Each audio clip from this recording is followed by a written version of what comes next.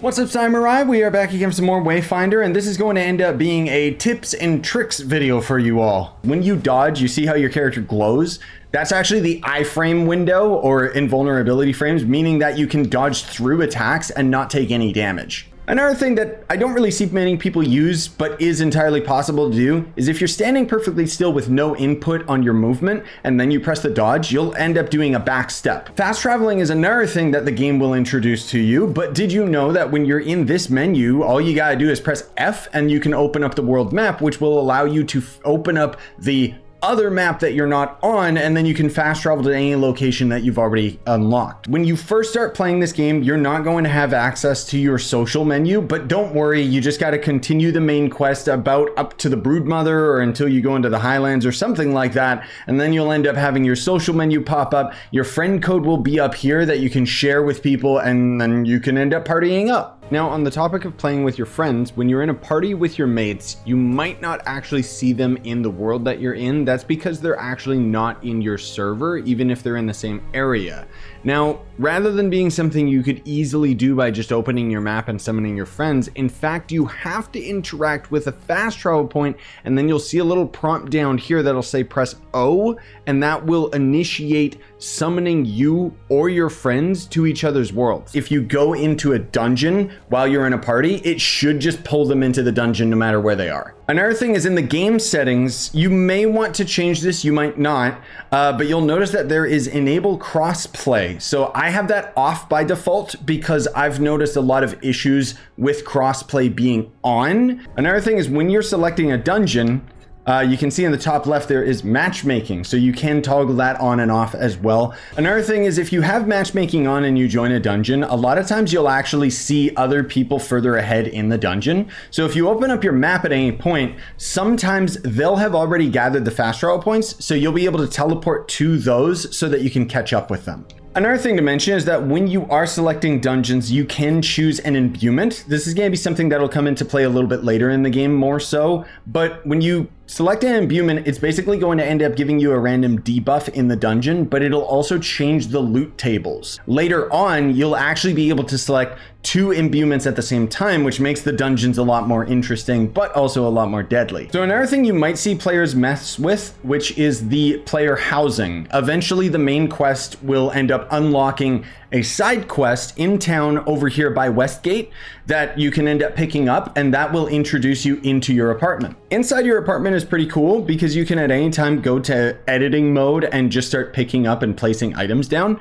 You can manage artifacts, manage permissions. Artifacts is going to end up being a really important thing because it's not functional yet, but basically there is going to end up being these items that you'll be able to place down on your walls, and you can interact with them or use that menu to activate them, which will essentially end up giving you passive buffs while you're out adventuring. Another thing to reference while we're in here, just for the sake of the future, is that pets eventually will end up having animations where you can pet them. There isn't any yet. And they'll also end up having practical applications eventually as well. Apparently they want to make it so that they'll either give you buffs or follow you around in the world and maybe even fight alongside you, which is interesting because the top reward for the first battle pass is a spider pet. So later down the line, that might be significant. The funny thing is that when your character levels up, they're just going to get passive stats and unlock different abilities and so on and so forth. But the affinity stats that we're actually leveling up is going to affect the weapon that we have equipped, the artifacts or, accessories that we have equipped, and more importantly, it's going to affect the echoes that you have equipped, which is essentially going to end up being mods from Warframe in this game. Speaking of, it's definitely worthwhile to Echo Infusion, which is leveling up the Echo. You want to do that as quickly as possible to just some of the basic ones that you get, because you're going to have to level these up so that you're strong enough to go into the later dungeons to get better echoes in the first place. And then once you find a replacement, you can actually just use this maxed out Echo, which will give a crap ton of XP towards your new one. Now, something else to mention is that while character level and weapon level are independent of one another, weapons themselves are going to stay at their level no matter what character you're on. So you can see that my Typhoon Axe is at level 11 because I've been using it on a different character. However, Mastery, unfortunately, is not account bound, meaning that you essentially have to dedicate yourself to using one specific weapon on one specific character in order to max out the mastery so that you can then start getting different passives. Another thing that the game isn't all up in your face about is that you will be able to level up your abilities. You won't be able to max them out. You won't have enough, but I'd recommend going for whatever ability fits your playstyle. When you're in combat, I would also suggest using your abilities as often as you want. There's not much point in saving them because you can just use them on cooldown. There's not really any mana or anything like that in this game. Now, on the other hand, if you end up getting your ultimate ability or your weapon skill, as you can see in the bottom right, I can activate my dagger ability anytime I want. Those you might want to save for more difficult foes later down the line, like if you're fighting a boss or dealing with a wave defense at the end of a dungeon. Another thing too is if you see these round glowing orbs, that's just going to end up being a memory fragment, which is an item used for many crafting recipes. Oh, and if you end up seeing one of these diamond things right here, more often than not, that'll end up being a better resource that you want to go for, like an echo or something. Also, if you see those shiny little pieces of ore on the ground, smack them to get the resource. You're gonna thank me later because you need a lot of this ore for crafting. Another thing too is at the top middle of your screen, you're gonna see the 3 chests slowly filling up as the bar increases from defeating enemies and stuff and doing random events.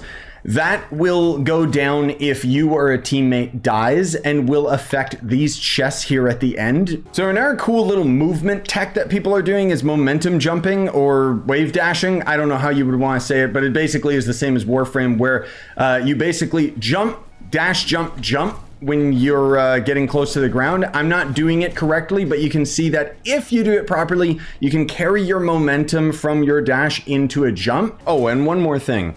As you're going through dungeons and exploring the world and so on and so forth, you might stumble across a Gloomstone shard. And if you ever end up going to a crafting table, you can convert those shards into colored Gloomstones. Gloomstones are going to end up being a required resource for a handful of different things in the game, but for the most part, they're used when leveling up your character and weapons. If you ever decide to break a Gloomstone down for shards, you are going to get half of the shards back that you invested into crafting it. But it is something worth noting because as you get later and later in the game, you might not need gray Gloomstones as much. And on the topic of the crafting table, you can also obviously craft imbuements as well at this location. Anyways, ladies and gentlemen, that's going to do it for me. Thank you so much for watching. If you have any tips that you think that I may have missed in this video, you can always sound off in the comments. You know, I'm always open to not only your criticisms, but also listening to advice from you guys about different aspects of the game so that I can ultimately end up presenting better and better videos to introduce more people to this wonderful laggy game. In either case, if you do want to end up seeing more Wayfinder content, I'm planning on playing it long into the future, so you can subscribe for more. But more importantly, I would very much appreciate if you would leave a like before you ended up leaving, and have yourselves a wonderful day.